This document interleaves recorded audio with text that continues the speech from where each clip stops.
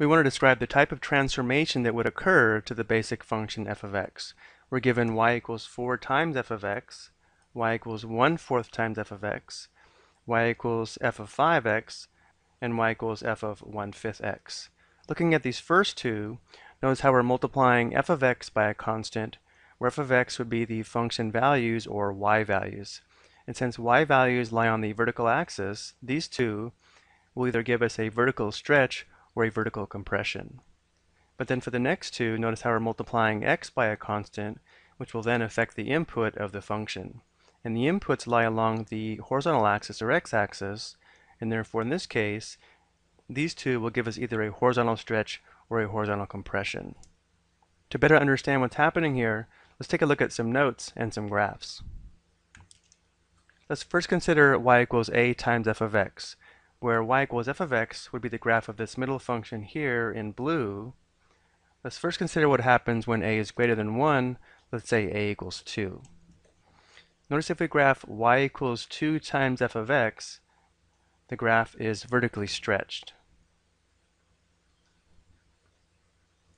The reason it's vertically stretched is because in order to find the corresponding points on 2 times f of x, we multiply each y coordinate of the basic function f of x by a, or in this case 2.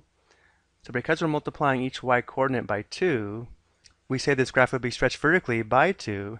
Notice how the function values of f of x go from 0 to 4, but the function values of 2 times f of x go from 0 to 8. Now let's consider when a is between 0 and 1, or more specifically, let's say when a is 0.5 or 1/2. Notice the graph of y equals 0.5 times f of x is vertically compressed because to find corresponding points on 0.5 times f of x, we would multiply each y coordinate of the parent function f of x by 1/2. And therefore we can say the graph of 0.5 times f of x would vertically compress f of x by 1/2. So going back to our examples, if we have y equals 4 times f of x, this will vertically stretch f of x by 4. And for y equals 1/4 times f of x, this will vertically compress f of x by 1/4. Now for these next two examples, let's consider y equals f of bx. Again, notice first in blue we have the graph of the basic function y equals f of x. And now let's consider when b is greater than 1. More specifically, let's say b equals 2. Notice the graph of y equals f of 2x is actually horizontally compressed.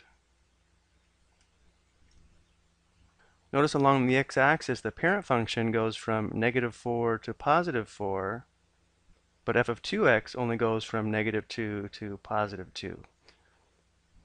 So it's actually half as wide as the parent function. Let's talk about why that makes sense.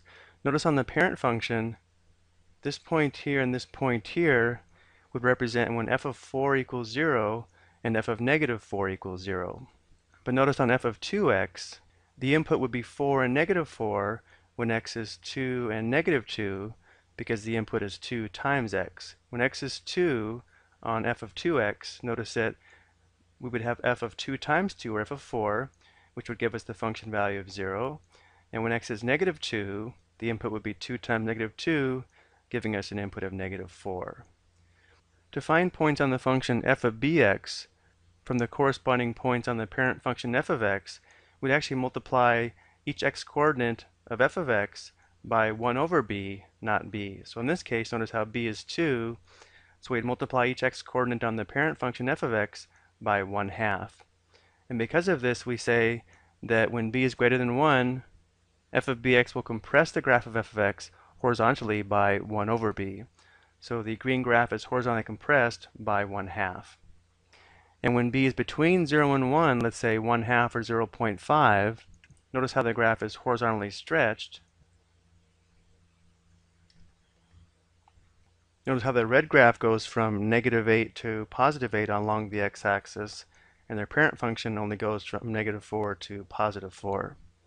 The reason this should make sense again is because notice when x is 8 and -8, we would multiply these x values by 1/2 to determine the input into f of 0.5x. When x is 8, 0.5 times 8 would be 4. We know f of 4 is 0 from the parent function. And when x is -8, 0.5 times -8 would be -4. We know f of -4 is 0 from our parent function.